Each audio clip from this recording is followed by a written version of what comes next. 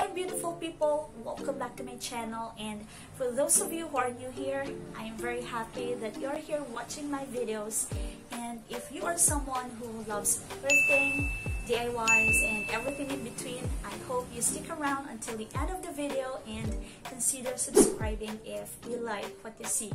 So for today's video, we're going to have a massive thrift haul. Yeah, all of it are skirts and except for one top. So all in all, I have 20 items to show you for today. So without further ado, let's get started.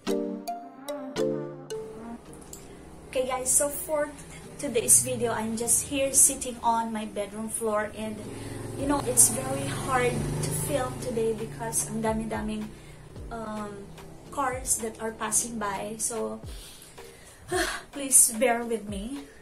So there are 20 items all in all, like what I've told you a while ago. It's all skirts, and believe it or not, it's all 10 pesos. Yeah, it's 10 pesos. San ka pa? And yeah, this is my hair pala after that how to cut your hair video. So if you haven't watched it yet, go ahead and watch it after watching this video. So let's get started. For the first item is this one. It's this one. Look at the prints. It's parang mga leaves ang mga print niya, and it has some pleats here dito sa baba. I really like this one, pero hindi siya kasya sa akin. I've got this sa may palengke, doon sa market namin, or after ng COVID, wala na kasi yung night market, kaya I'm very happy that there is still a stall sa aming market. It is on the southwestern part ng aming palengke, the old palengke. So it is where you can find this thrift store. One Sunday, pumunta ako doon, and lagi akong pumunta first sa mga 10 peso rack. And on that day, it's a very lucky day for me kasi 10 pesos lang siya.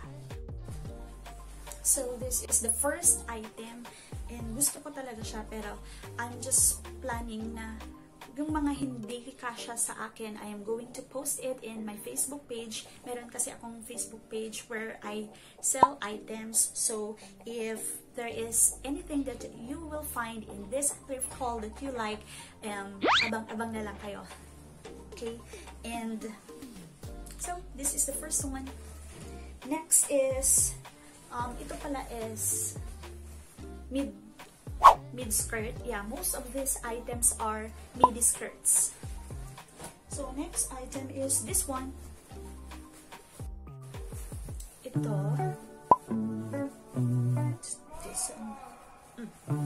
This one. The prints are like, ano ba to? Its color is cream, and the prints are brown. And yung prints niya parang mga puno, mga trees, and may mga bahay. Yeah, mga kubo, parang ganun. So, it's really pretty. It's a very neutral color, pero ang sikip-sikip niya sa akin. So, this one will go in my shop. So, yeah. But this one is really pretty. This one, it's a plaid skirt. Paano ba? Ganito pala. It's a plaid skirt. Its color is brown and white. Hindi ko siya masyadong gusto. Hindi ako masyadong wala talaga akong ganitong mga prints. Pero when I tried this on, when I got home, it's really pretty. It's like yung mga ginagamit ng mga K-pop idols. And hindi siya masyadong maiksi. It's above the knee. And kasya naman siya sa akin. And this one still has its tag. When I got it, I just removed it when I placed it in the wash. So I really like this. I'm going to keep this one, and I can't wait to style this one and use it whenever we go out together with my friends. I'll show you this one na para matapos na, kasi this is the only item na top. I don't know why I got this one. Hindi na talaga ako masyadong nagsusuot ng mga ganito. Most especially, it is pure black kasi mainit, and ganun din yung type of fabric nito. It's chiffon, but I thought it's just 10 pesos. I'm just going to get it, and if someone would like to buy it, then it's really pretty. May mga layers siya dyan. It has a tie at the front. Yeah, sa front lang siya, or pwede din sa, hindi, sa front talaga. And may bell sleeves siya. It's really pretty. It's up to you if you're going to dress it up or dress it down. Kasha siya. Kasha. Ang hirap ng Tagalog. It fits small to medium, I guess, but extra small or small. That's the fit na kasha itong top na ito. So it has a zipper at the back. So, yan. I don't know if kasha siya sa akin. Next one is this. Ta-da! It's a very long skirt with may pa-kulambo siya dyan. Mesh ba to? And it has some embroideries in there. Parang, yeah, I think sleeves lang siya. I really like this one, pero ang sikip-sikip talaga. Ang sexy naman ng may-ari nito noon. Sikip. Its brand is Scott Club. If no one will buy this, I'll just go ahead and repair it kasi gustong-gusto ko talaga siya. Next one, probably, this is my favorite item from this thrift haul. It's this very long skirt. It has a slit in front, and there are 4 buttons dito. Faux crystal siya.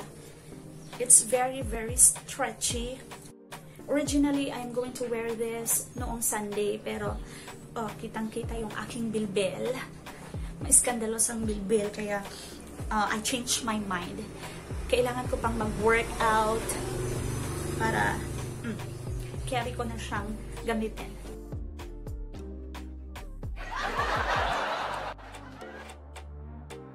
Next one is this one. Ooh, this one is really pretty. Yeah, can you see it? It's polka dots. I've already worn this yesterday when I attended the mass. It's really pretty.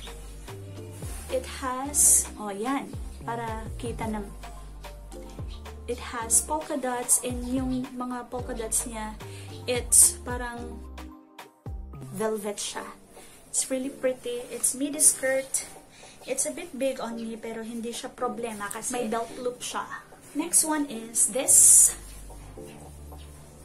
Parang mga mesh din.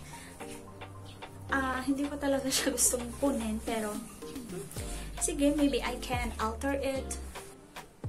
But if you are bold enough, you can wear it anywhere you want. This is kasha sa akin, but if someone would like to have it, yeah, it's perfect. It's really very high quality. So, hindi ka magsisisi if you're going to buy this one. Another one is this. Yeah, it's parang tutu. It's so cute. It's gray in color. Actually, it still has tag noong kinuha ko siya. I just removed it when I placed it in the wash. Malaki talaga siya sa akin. But this one is really very good na gamitin sa mga photo shoots. Yeah. Imbes na bumili ng bago, yung mga mamahalin na mga costumes. This is really pretty, and I want to have a photo shoot with this one. Another one na parang din sa mga nauna na. I don't know what do you call this fabric. Pero this one is kasha on me. I think of keeping this one and thinking of ways and how I can dress it down. And maybe I can wear it sa church. Depende na. Going to wear heels with this one and long sleeves. Pa. Okay na siya. Next is this one. It's royal blue. This is the last one that I got. And it's kasha sa akin. So, I'm planning to keep this one also. It is very good for everyday use and when we are going out with my friends. The lining is very good also. Next is this one. Has pleats dito sa baba. This one is kasha rin sa akin. So, I don't know if I'm going to keep it or not. Kasi ang dami-dami ko ng mga skirts. So, we'll see. I'm just going to post it. So, if someone would love to have it, then I'm very much happy na ipasa ito sa inyo. So, next one is this skirt. It's really pretty. I really like the prints and it's very flowy pero hindi na naman siya kasha sa akin. I'm going to put this in the shop. It's gray or blue. Blue ba siya? Ang ganda ng color and also the prints. Parang hindi naman siya mga paisleys. Basta. Hindi ko alam kung anong tawag sa mga prints na ganito. This one, pretty niya. This one is big on me. Kasi dito sa likod, it has plastics on both side dito sa likod. And yan yung prints. Micro leaves and flowers. And it has a slit at the back. Pero hindi makikita yung paa mo. Kasi ganyan siya. Merong slit pero meron pa rin siyang pera. Next one is this. This is also one of my favorite. Ang ganda ng print niya. It's like that. And dito sa baba niya, it's like that. It's really pretty. It's a bit masikip sa akin, pero is ganda. Joke. Next, we're down to 4 na lang. So, this one is also big kasi it's large. Large siya.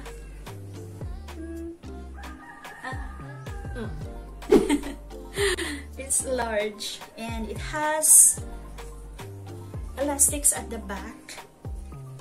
Yeah. It has also a slit. I'm going to put this on the shop. If no one would get it, it's really very easy to alter it. I'm going to make it in the... Parang this one is perfect for everyday use. So I'm going to make it shorter if no one would get it. Yes, ito na lang. So it has a slit.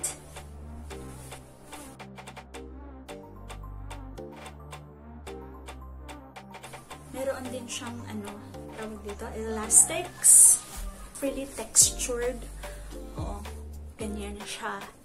And it's for formal or semi-formal occasions. This one, it's midi. And parang paganon siya dito sa my hips. Colors, it's pink, parang yellow. Ganon. So, pero this one is, it's not kasha. It's too sexy for me. I remember, it's not a skirt, I guess. Hindi ko alam. Honestly, hindi ko alam if it is a skirt or not. When I tried it, dito sa part na to, it's so mahaba. Like ganyan. Hindi ko alam. I tried it so many ways, and the only thing that makes sense to me is that you're going to use it as a tube top. O, diba? It's pretty. The brand is Elfindal. So this one will go to the shop also. And for the last one is this yellow plaid skirt. It's also pretty and perfect for any occasion. Nahuli siyang i-film ko kasi hindi ko namalayan na kulang pala ng isang item, which is this one. Nangin siya sa bubong and kahapon ko lang siya nakita. So this one, it has elastics on both sides. Medyo masikip siya sa akin pero carry. I'm going to include this one also sa aking shop. That's it for this video, guys. I hope you had a great time while I am showing you all the items. So, which one is your favorite? Sa akin, these are my top 3. This one, and this one, of course. Which one is your favorite? Please comment down below. And if you would like to see more contents like this one in the future, please go ahead and subscribe to my channel. Also, like and share this video and ring that bell para notified ka kapag may new videos. See you guys next time. Bye!